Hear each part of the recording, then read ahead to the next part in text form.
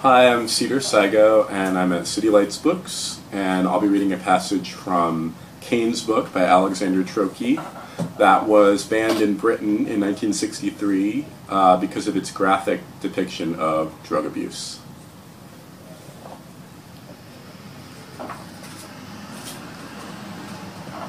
It had begun to rain. The streets and the grey buildings around Victoria depressed me. I had many memories of Victoria Station. During the war I had arrived and departed from Victoria many times, and the streets and buildings round about were quite familiar. I remembered seeing Gill's Stations of the Cross in Westminster Cathedral, refusing a prostitute who had often to masturbate me in one of the air raid shelters opposite the station, going with a prostitute to one of the streets nearby, and thinking she might be older than my mother. The railway bar, the tea rooms cloudy with steam from huge tea urns, and coffee pots, and dusty at the same time. And the dry sandwiches under glass, the long tiled lavatories with their shifting men, and the rush of commuters with bowler hats and umbrellas in the early morning. It was after 6 o'clock, 15 hours in London before the boat train. Time to get drunk and sober up, to eat 2 meals and go to bed with someone. Plenty of time, and at the same time short, like a bee's visit to a flower, and no commitments.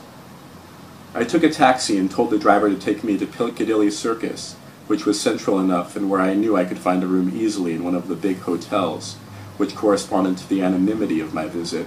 No questions, all the necessities, all visitors passing through.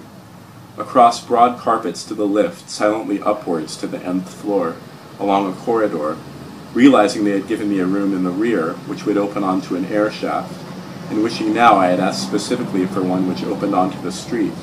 The key in the lock, the door thrown open, and the light switch on. The room looking blankly as it always was, and would be, impervious to the stream of human beings who had come and gone. The neatly made bed, the bed light now being switched on and off by the porter to indicate where it was. Vague hotel noises from the air shaft, the smiling face. "All right, sir?" Tipped, gone, the door closed silently behind him. I squashed my cigarette in the ashtray on the glass-topped table beside the bed, protected against cigarette burns. Lay on the bed and looked up at the white ceiling, at the center of which was a small but vaguely noticeable grill. It occurred to me that it might be used to house a camera or a microphone, or to inject a poisoned pellet to fill the room with gas.